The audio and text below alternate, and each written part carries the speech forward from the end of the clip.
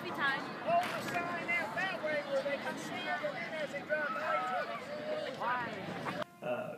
Our chapter received two national awards in membership and community promotion. We led all state DECA chapters in raising more money than any other chapter in the state for charities, and those are more or less team or chapter awards, and I'm thrilled about that. And so the other part, the individual students winning, is just icing on the cake, and I'm always excited for them. But we were fortunate to have many award winners, and but they worked hard.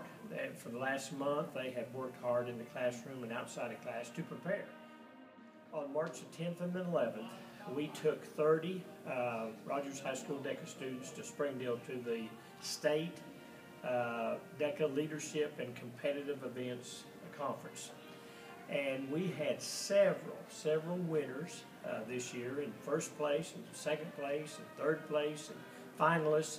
And but what I told the students is that more important than them placing necessarily is the opportunity they had to go down and meet other DECA students from throughout the state and make some friendships that will last a long time, and then to compete. They needed to put that on their resume it's a resume builder for scholarships and for jobs.